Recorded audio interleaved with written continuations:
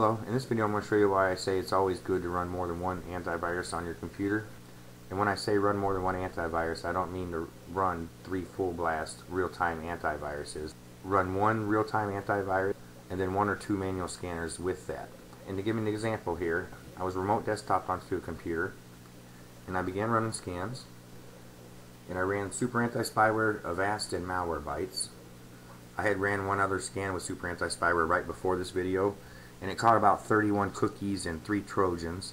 This time it didn't catch anything. Remember, there was 31 cookies and 3 Trojans.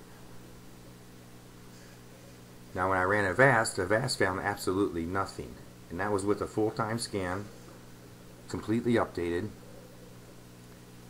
And then I ran Malwarebytes, and Malwarebytes found 177 infections. And when I go to view the results, you'll see that most of them are potentially unwanted programs, but there's also some Trojans mixed in with this.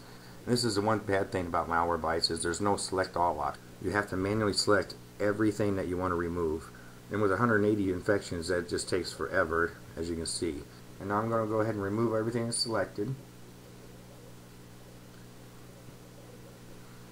But that right there is why I always say to run more than one antivirus. Avast is a very good antivirus real-time scanner. #1 download on cnets.com. And it didn't catch a thing.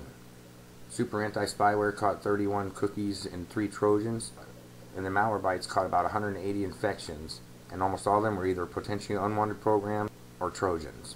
So Malwarebytes definitely outperformed the other two.